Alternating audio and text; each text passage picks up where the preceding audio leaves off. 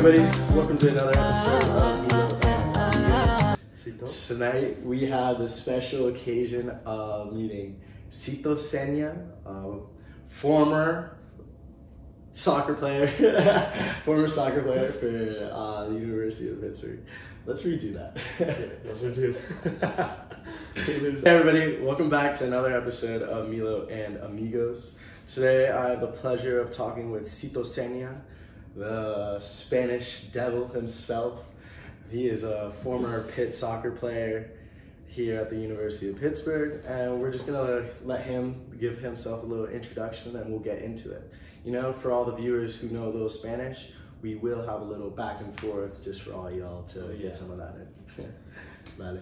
Well, hi, I'm Sito Sena. I'm from Spain, Valencia. I play soccer. I used to play soccer for Pitt for 4 years, and yeah, that's why not put fun. Yeah, all right, there you go. You studying anything? Are you? Yeah, what are you studying? Oh, should I say that? Yeah, why not? Well, let me do it again. Or? No, you're fine. Just say it. Well, yeah, I'm a marketing major and a BIS minor, and yeah, that's pretty much me right now. Thank you for coming out here. So, you know, let's do a couple of these questions. Let's start it off in English. What is a moment that, I mean, I'm sure you've had many, but now you're a senior or you're graduate school, so you're finishing up completely now. You know, you're on to new things. What is a moment that you can look back on, like in your entire career here at the university, that you're proud of? That, you know, really stands out. I mean, honestly, everything that I accomplished since I just got here. I remember when I got here in my first semester, I thought that I knew English. I knew a little bit of English, and then I just came here and people start talking to me in English with their accent, with their slang and all the stuff, and I was wow. I was thinking, how I'm gonna get better. Like, I didn't see the process or how I'm just gonna get better. And now I see myself back right now, and it's like I can be able to have a conversation, you know, a fluent conversation about whatever, and that's what I feel proud, you know, that my English got so much better. I think that's something to be very proud of, to be able to pick up another language, and now you can fluently speak it. And also, you know, just living by yourself in another country, in another culture, that made me learn a lot about myself, a lot about other people. I think also I'm very proud of you know, I just left home and I had to start doing everything at home to just keep myself in a good way, you know. In soccer also, it's a lot going on as a student athlete. Is going to train, going to classes, trying to stay on top of everything. It's not easy sometimes, you know. And I feel like sometimes, well, not sometimes, most of the time since I've been here, I'm just by myself, you know, and I don't have my parents close to me. I call them and all this stuff over the week, but it's not the same, you know. It's not, you don't have your friends, friends back home, you know. You gotta make friends here, you gotta build those relationships with and another language. And another language. And something that I think is really, really big is when you talk one language versus another, you have they say you're a different personality and everything with that, because one, also you're limited to what you can say and how articulate you are, because it's not your first language, so you might not be getting things off as you'd like. I feel like I've had trouble. No, I totally agree with that. It's not you have a completely different personality, but this language is different in Spanish, and in English. You can have you cannot have the same jokes in Spanish. What would you cannot say translate in Spanish?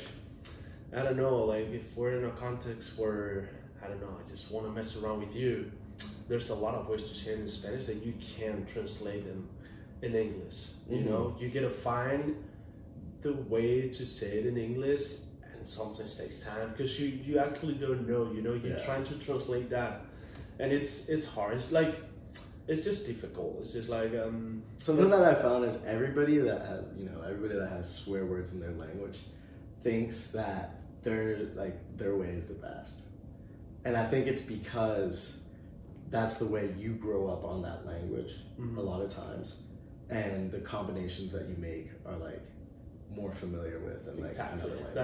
That's what happened. Like so it's different. Wow. It'd be like that. Alright, let's get another one.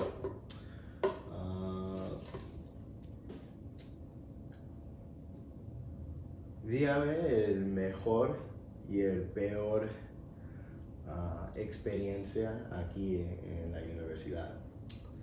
Empezamos en español, ¿no? Sí, vamos a hacer back and forth. Bueno, Spanglish. No, tu español es muy bueno, tío. Yo ya te lo he dicho. Pues te diría que mi peor experiencia aquí ha sido la lesión que tuve. Como voy a contarte a nivel futbolístico, a nivel deportivo y a nivel personal, a nivel fuera del soccer. Sí, gracias. ¿Vale? La peor experiencia que he tenido aquí ha sido la lesión que tuve porque, bueno, me ha frenado un poco la carrera deportiva aquí y ya sí que es verdad que al no estar con mi gente, mi círculo de amigos cerca, se hace más duro, en otro país también. Entonces te diría que esa ha sido una experiencia muy dura, y la otra experiencia fuera del soccer, te diría que, bueno, no sé si tú sabes esta historia, pero estábamos viviendo hace 2 años en Aliquip Street. Yo vivía ahí porque me mudé de casa con Dexter, Chandler at that time, who else? ¿Qué año fue? Timmy Townsend, creo que fue el ¿The sophomore? 2019, 2019, yeah, my sophomore, my second year. Bueno, pues estaba ahí y yo escuchaba ratas correr entre las between the walls, like, corriendo ahí, corriendo como si estuvieran jugando, ¿no? Y entonces nada, yo les comentaba a mis compañeros de equipo, oye, tenemos ratas aquí. Y ellos decían, bueno, yo no las escucho, yo no las veo, tal. Entonces a ellos les daba más o menos igual. Hasta que un día estoy durmiendo y a las 4 de la mañana me salta una rata a la rodilla, aquí, me despierto y digo, no puede ser. No encendí ni la luz. Moví la pierna, saltó y yo dije, no quiero verla. No quiero verla. Y eso fue un momento muy duro para mí porque ahora lo hablo con experiencia y con gracia y no tengo problema en contarlo, pero en ese momento estar en un sitio donde hay ratas, donde la casa era muy mala, te hace plantearte el volverte a casa. ¿El próximo día qué hicieron tus compañeros? Bueno, pues ahí ya, yo al día siguiente llamo a los entrenadores y les digo, oye, estas condiciones de vida no son normales, no son dignas de cualquier persona. Y entonces ahí ya sí que se empezaron a poner más en contacto con nosotros entrenadores y nos buscaron una solución, nos movieron a otros sitios, pero fue una experiencia que entonces llamaron al landlord, el chico arregló pues, los huecos y todo eso, pero fue... ¿Solo fue ratas o tuviste otras cosas como cucarachas? Que yo sepa, solo ratas. Okay. Luego ahí habría de todo. Esas son mis 2 experiencias. Wow. Ha sido brutal. Aún noto la rata aquí es algo que es muy chistoso, pero para mí, porque estoy viendo a ti. No, ahora es gracioso, pero en su momento yo estaba que me quería ir a España. Dije, ¿qué hago aquí? Además era en un sprint que además pues no entrenas y no juegas, entonces estás ahí pues un poco diciendo, el sprint no es un semestre fácil, ¿sabes? Que llevar Y lo de la rata fue, vamos, que yo me quería empaquetar las cosas e irme a España porque no había vivido una situación tan lamentable en mi vida. Pero sí, esas son mis dos experiencias tan malas. Awesome. Alright, next question. And for those of you that didn't understand, here they had a rat problem in his house. Sophomore year? My sophomore year, exactly. Oh, that's hilarious, bro. Insane. Alright, so how did you get started playing soccer in general? Well, I guess I mean, everybody's playing back home. Everybody's playing back home. I liked it. I like to spend a lot of time with my friends. We used to go like to tournaments. I guess you don't just think always about playing? it. You just like always. Yeah, I've been playing since I'm 5 years old. You know, and you just like You just see the tournaments and sport. stuff. Like you go to tournaments, you spend a lot of time with your teammates. Mhm. That's a big part. What was your like favorite team to like play for growing up? Well, I was pretty lucky with all the teams that I played for, you know. But like the one that I remember with the best memories ever, I think it's when I was in Valencia, because our team, like, we were really good friends. I still been friends with a lot of them. And I think that says everything, you know, just keeping the relationship since you're like 12, 13, even if you're not with them, you know. That I remember those. I've been there for 3 years, and I remember them like they were like really good, like soccer wise, and like with the teammates, you know. That was something that I still remember with a lot of love, you know. So I'll say that's my top. That's sweet. That's literally the same question.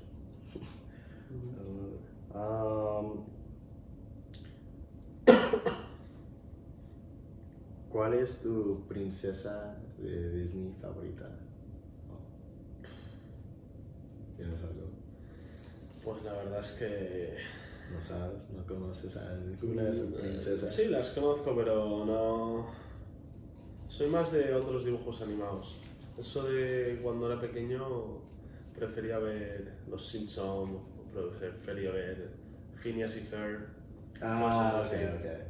No, pero. Es una pregunta. Bueno, ¿hay alguna experiencia que quieres regresar? Que me gustaría volver a. Si te quieres volver a una memoria y empezar de nuevo a ese punto. Hombre, pues te diría que me gustaría volver a mi etapa en el Real Madrid, porque ahí entrené un par de veces con el primer equipo y había un ambiente, había un nivel espectacular de fútbol, era brutal.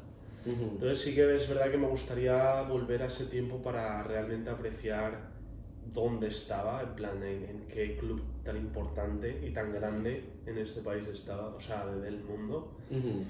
Y es algo que dices, bueno, pues en cualquier equipo, tanto en el Valencia como en el Madrid, como en el Villarreal, pero sí que es verdad que bueno, el entrenar con el primer equipo del Madrid, entrenar con gente tan buena y tan brutal en el mundo del fútbol, pues es una experiencia que no todo el mundo puede tenerla, ¿sabes? Y tuve la suerte de poder hacerlo y bueno, es algo que lo tengo ahí, que me encantaría, vamos, a quien no, vaya.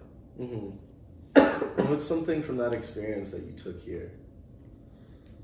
Well, like the experience of what, like you know, just being in that atmosphere, like playing with like players on like something that I take from Real here, Madrid. from there, like, well, I'll say, I mean, the level, the fast, how fast you have to think before, like, you get the ball, like how. It's a completely world. Y la nivel entre tu equipo ahí y aquí en P, ¿qué son las diferencias? No, la diferencia es, well, The thing is, there's people who got a sign that they're gonna be so talented, Yeah. and so there was a lot of talent there. Like we have good talent here at Pitt, but there's some people that they just like have talent, you know, like and you can do anything with that. But also like they're also in a good spot, you know, like they live in Spain, which is a country where the soccer development is really good, it's really high. So if you have talent and if you're in an academy like Real Madrid, like you have a lot of chances to you know become a professional. If you work, I mean, talent doesn't mean anything without work, so they have to be together. But like, yeah, that's the difference that I can see. There's like, I feel like here they work a lot, but there's less talent, you know. That I would say that's the main difference, the talent from the players and all that stuff. What's something in Spain, like culturally, that you wish they had here? Me, I think it's like the dancing. The dancing. Yeah, like or like the music. Sometimes you know you could use some Latin music. No, in Spain we listen a lot of Latin music. Yeah. There's also like a lot of in the south you have el flamenco, which is like a type of dance. Like there's a lot of like dances over there. Do you dance a lot when you're? No, do you know flamenco? I do know. I don't know. Really? No, I don't know how to dance it. Okay. It's not as yeah. I've seen like I remember in Spanish class in high school we had to watch videos on it. I can see that. But now, if there's something that I would bring here, I'll say the fucking weather. Not the weather, maybe. I'll say the food, honestly. The because food? you can have sunny days here, like in summer, it's not bad. Yeah, like it rains. No, I mean, if I have the chance to bring everything, I'll bring like the weather and the food. You know. Okay. Yeah. That's. Just bring home. Exactly. But that's the things that I miss the most, like talking about the differences. Yeah, I mean, I feel like there's not much you can do about the weather here. It is what it is. You just gotta get through it. Yeah. But it's sad. It's like it's hard, you know. Like coming from a place where you have a lot of sand and you have activities to do anytime, you know. Like and then coming here in the spring, and like seeing this snow every single day, -10 degrees. It's hard, you know, because it's like, okay, wait. It wears you down. Like, you think about a plan to do with your friends. What you can do. Yeah, I mean, you had it like, it was raining to the tonight. cinema. It's not that bad. I mean, it's okay, but like, you can go to the cinema, you can go like to like indoors places, but like, you know, unless you don't want to go, you want to go out. So what's your favorite thing to do outdoors? At Pitt? Back up. Well, just like staying on the beach, like with my friends, making like what we call like a paella. It's a main dish. Paella. You know, we like the culture in food, about food in Spain. It's like a reason to just hang out with your friends and like, you know, we like it's a main thing in Spain on Sundays. You just meet up with your family or even with your friends to make a paella, which is like a main dish. And whoever's the best chef, he just makes it, and the other people just hang out there, like they talk about their week, you know, they have a couple of drinks over there, a couple of beers, you know, and that's how you spend your Sundays, you know, instead of like being at home and then because it's the weather, you know, it doesn't help. So that's one thing that it's for, like we use the food as an excuse to see each other and hang out with people, you know. Which is I like it a lot. Wish we could do that here. When it is nice, you're right. You know, there are some nice days. There are, you know, you get to go out. So like when you have days off in the summer here, what do you guys do? Like, you know, you're probably with like soccer guys. Yeah. Team. Well, I like the nature a lot, and I like to go for a walk. So, this past summer, we went a couple of us and a couple of the women's soccer players. We went to Ohio Pound to do. Oh, really? The like whitewater rafting? We went to bike. Oh wait, maybe I'm thinking of something else. Wait, what? Do they have whitewater rafting in Ohio? Yeah, I think Oh, they do. okay. No, but we were like a little bit more chill because we still practicing, you know. But also just didn't get hurt. Yeah. Didn't want to get hurt. So we went there to Ohio Park. We spent the day. We get into the river. It was so nice, you know. Like also, I don't know, hang out in Shanghai, you know, throwing playing some spike ball and stuff like that. ¿Todavía estás practicando? ¿Con el equipo? equipo? No, ahora no. Ahora ya no. Esta semana ya no. Porque viajan y no viajo. ¿Y cómo sientes? Pues bien, la verdad es que no quiero hablar, esto cortado, ¿no? And we're back. Estamos a vuelta. Sí, vamos. Con las cortadas. Today enter body. All the girl them go shake their body. They go shake their body. Oluwa bona mo gbona feli. Say mo gbona feli. You no get money, you take up police. Me I dey love you, gone.